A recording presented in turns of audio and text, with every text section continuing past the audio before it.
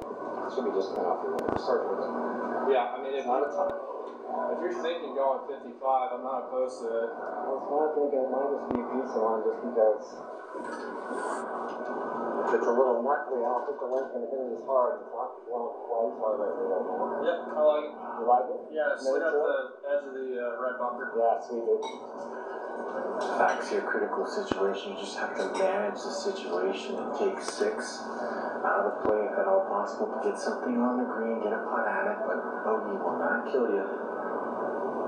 Players are having a hard time out of this ryegrass rut, judging whether it's going to fly or not. Well, they got a lot of that. I think it just might get there. Sure did. That landed pretty soft out of there. The conversation with wedge to hit there. Down back one, it may have been the right move on that one to Clark. Here's another one of those tough shots from the thick stuff. And the likes of Heath back foot. Short, stabby shot. Should be able to save par. Here's another one. Theegala already leads the field at 4 hole-outs this week.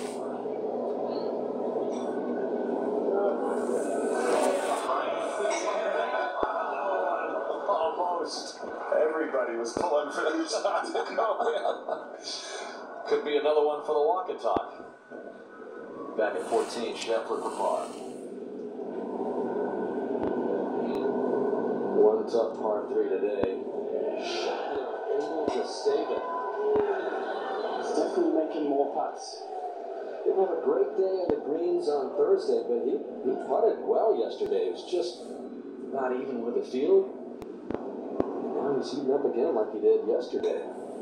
Now Lowry back at 12. Smiley? Yeah, I mean, Shane Lowry's really played a nice round of golf today. 8 and 9, just lost a little bit of a momentum in his round, but Luke, after that birdie at the last hole, I think he's adjusted to the speed of the range. A lot of his putts come like a little short and a little low, which is a part here. It's very easy to do.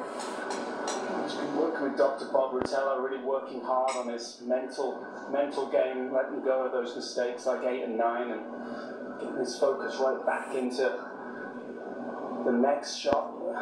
Can only stay in the present. That's the most important thing. He admits he gets a little hot at times. Says that's part of the game he's got to control. What that was. So Lowry, who had really no success here in previous years, he's missed the cut 5 out of 6 times coming in. All of a sudden has back-to-back birdies and is back within 2. And depending on what Zalatoris does at 15, he is right there again.